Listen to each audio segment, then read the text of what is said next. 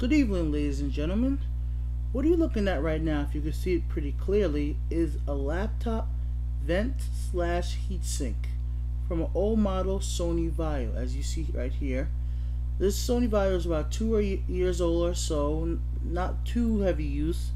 Was back from when I was in college and things. And as you can see, it has built up some dust right here along the vent, which I'm actually pretty surprised. Well, not too surprised, but as you see, it is actually blocking off almost completely all the airflow outside the laptop, which can cause the laptop to get excessively hot over time, which this laptop actually wasn't, because I actually did try to take good care of it to keep it well ventilated and off of too many pillows and things like that. But depending on how you keep your laptop, it can get pretty dusty, and as dust comes natural, it is made up of human cells and other household items. It is going to get attracted to your electronics, 360 PS3s, and so on, and anything else out there what might have a fan inside to suck in air to keep itself cool. But it's good to keep things well ventilated. This is just a quick tip and showing you how bad it actually might get to actually block up the airflow throughout your laptop and other equipment and such. And the fan itself was actually pretty dusty when I first took it apart, but I already cleaned that out with a can of air and things like that.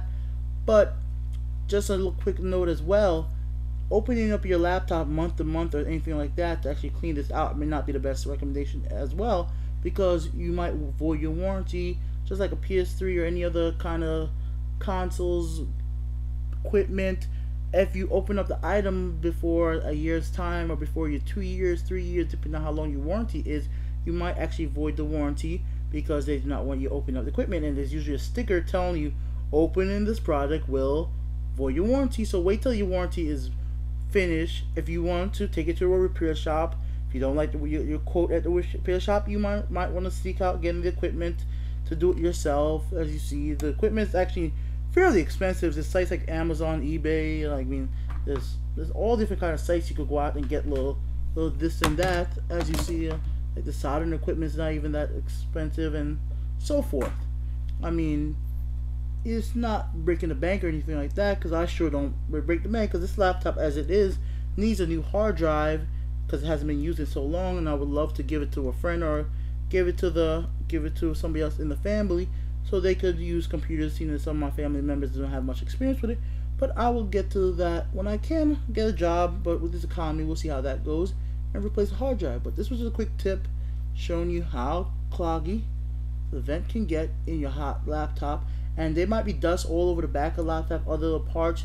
Be careful when you're cleaning it out. You don't want to have magnetized screwdrivers near the hard drive or anything like that, because it could destroy it by accident. So this has been Big Beaky here, trying to give you guys a quick way to show you how dusty the vent for your laptops might get and the other equipment. So be safe, well ventilated. Later.